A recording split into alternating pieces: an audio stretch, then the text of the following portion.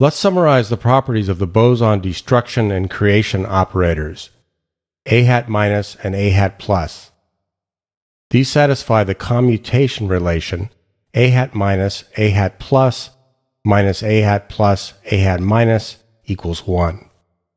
The creation operator applied to the n photon state produces square root n plus 1 times the n plus 1 photon state. The destruction operator applied to the n photon state produces square root n times the n minus 1 photon state. The creation operator times the destruction operator forms the number operator, n hat. The number operator applied to the n photon state produces n times the same state, and the allowable values of n are 0, 1, 2, 3, and so on. The fermion destruction and creation operators satisfy an anti-commutator relation, B hat minus B hat plus plus B hat plus B hat minus equals 1. We haven't yet determined the specific form of the operators, but we still need the creation operator times the destruction operator to form the number operator n hat, which applied to the n electron state produces n times that state. Finally, the exclusion principle limits the valid values of n to 0 and 1.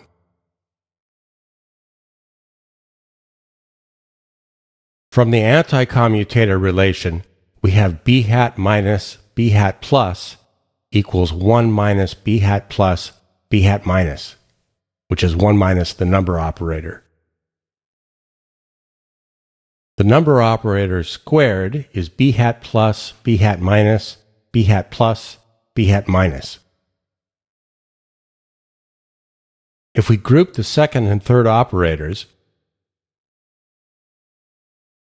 substitute from the relation above, and multiply out the expression, we get B hat plus B hat minus minus B hat plus B hat plus B hat minus B hat minus. The second term vanishes since B hat minus B hat minus is 0, and the first term is the number operator. So, the number operator squared equals the number operator. The number operator applied to the n electron state produces n times this state, and the number operator squared applied to this state produces n squared times this state. For these to be equal requires n squared equals n, and this quadratic equation has two solutions, n equals 0 or 1, which is another statement of the exclusion principle. There can only be 0 or 1 fermion in a given quantum state. Now let's consider the state psi produced by applying the creation operator to the n electron state. Applying the number operator to that state, we have B hat plus B hat minus B hat plus applied to the n electron state. Grouping the second and third operators, B hat minus B hat plus, substituting for this from the anti-commutator relation 1 minus the number operator, and applying the number operator, we get B hat plus times 1 minus n times the n electron state. Factoring the number 1 minus n to the left, we end up with 1 minus n times the state psi, and this equals the number operator applied to that state. This tells us that the quantum state resulting from B hat plus applied to the n electron state contains 1 minus n electrons. So the effect of the fermion creation operator applied to the n electron state is to create the 1 minus n electron state, with some as yet unknown coefficient. Now let's consider the state psi produced by applying the destruction operator to the n electron state. Applying B hat minus B hat plus to psi, and substituting from the anti-commutator relation gives us 1 minus the number operator applied to psi. On the left, we can group the second and third operators, which form the number operator, and write this as b hat minus times the number operator applied to the n-electron state. The number operator produces a factor of n, which we move to the left, leaving n times the state psi. Therefore, 1 minus the number operator applied to the state psi equals n times the state psi, which can be solved for the number operator applied to the state psi equals 1 minus n times state psi. So the effect of the fermion destruction operator applied to the n-electron state is also to create the 1 minus n electron state with some as yet unknown coefficient. To see why the 1 minus n state can be the result of both the creation and destruction operators, let's assume for now the unknown coefficients are 1. Then the creation operator applied to the n equals 0 state produces the n equals 1 minus 0 equals 1 state. The destruction operator applied to the n equals 1 state produces the n equals 1 minus 1 equals 0 state. Both results are what we expect these operators to do. Clearly, though, the coefficients cannot be 1, because then the operators would be identical, and the creation operator applied to the n equals 1 state would produce the n equals 0 state, and not 0 as it must to be compatible with the exclusion principle. Likewise, the destruction operator applied to the n equals 0 state would produce the n equals 1 state, and not 0 as it must.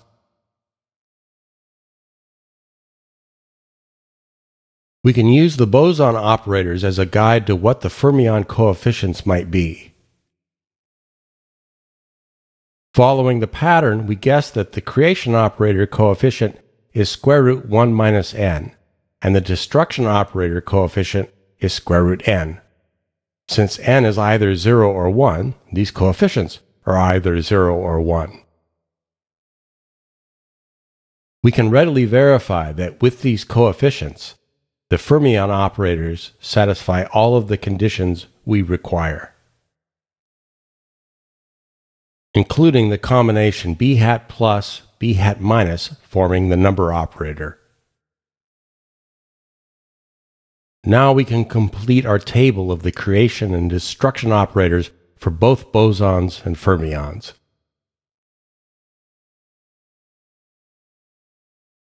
The mathematics of fermion operators was mostly worked out by Pascual Jordan and collaborators in the mid-1920s. However, Jordan was perplexed by one remaining inconsistency of the theory, and he sought the assistance of Eugene Wigner to find a solution. Jordan and Wigner's 1928 paper on the Pauli exclusion principle presented the final theory of fermion creation and destruction operators.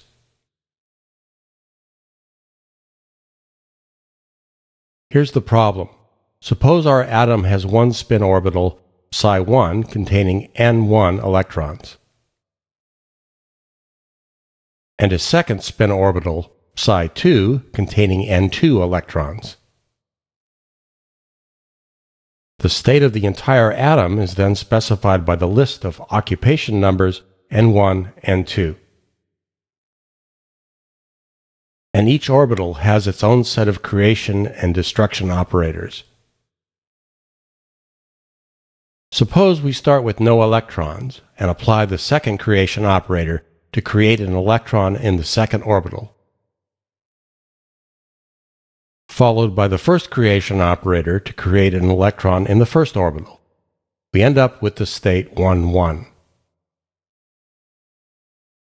If we had instead started with the first creation operator, followed by the second, we would have ended up with the same state. But if fermion operators satisfy anti-commutator relations, the two creation operators should anti-commute, which requires that changing their order of application introduces a minus sign. So the two results we obtained above should have been negatives of each other.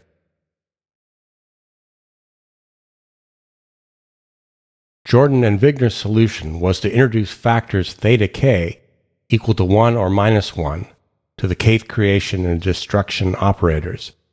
For our two-state atom, we take theta 1 to be 1 and theta 2 to be minus 1 to the power n1.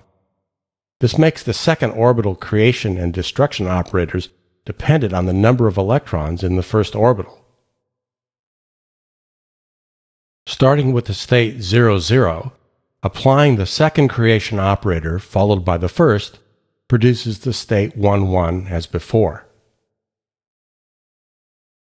But applying the operators in the opposite order does not. The first creation operator produces the state 1, 0. But when it comes to applying the second creation operator, we now have n1 equal to 1. So we have to add a factor of minus 1 to the first power, and we end up with minus 1 times the state 1, 1.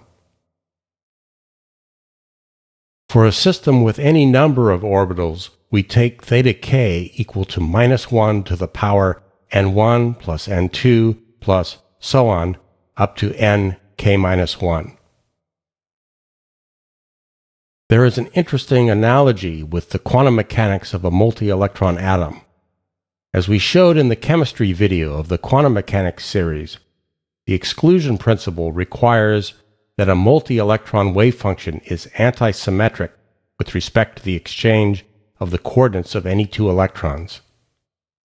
If in the wave function psi, we exchange the coordinates xj and xk, then the resulting wave function obtains a minus sign.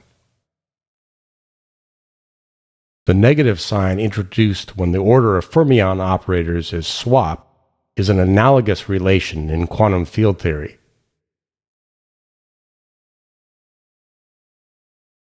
We are now in a position to summarize the Hamiltonians and quantum states of the two types of quantum fields we have dealt with so far. If we have an atom with orbitals psi1, psi2, and so on, the state of the atom is specified by the list of electron occupation numbers Na1, Na2, etc. Since electrons are fermions, these numbers can only be 0 or 1. The atomic Hamiltonian describing the atom's energy is the sum over all orbitals of the orbital energy Ek times the orbital number operator b hat k plus, b hat k minus. If we also have an electromagnetic field with various radiation modes, its state is specified by the list of photon occupation numbers, nr1, nr2, etc. Since photons are bosons, these numbers can be any non-negative integers. The radiation Hamiltonian is the sum over all modes of the photon energy h bar omega k times the radiation mode number operator a hat k alpha plus, a hat k alpha minus. The state of the entire system, psi, equals the product of the atom and radiation states psi a and psi r. The total Hamiltonian h hat is the sum of the atom and radiation Hamiltonians, h hat atom and h hat rad. This basically summarizes everything we've done in this series so far. Unfortunately, this result is rather boring because in our current description, these fields are non-interacting. The atom will just sit there in whatever state it is in, and likewise the radiation field. The two fields are invisible to each other. To get the system to do something more interesting, we need an interaction term in the Hamiltonian that describes how the fields interact. We can get an idea of what kinds of expressions must appear in this term by considering the types of quantum jumps it must account for.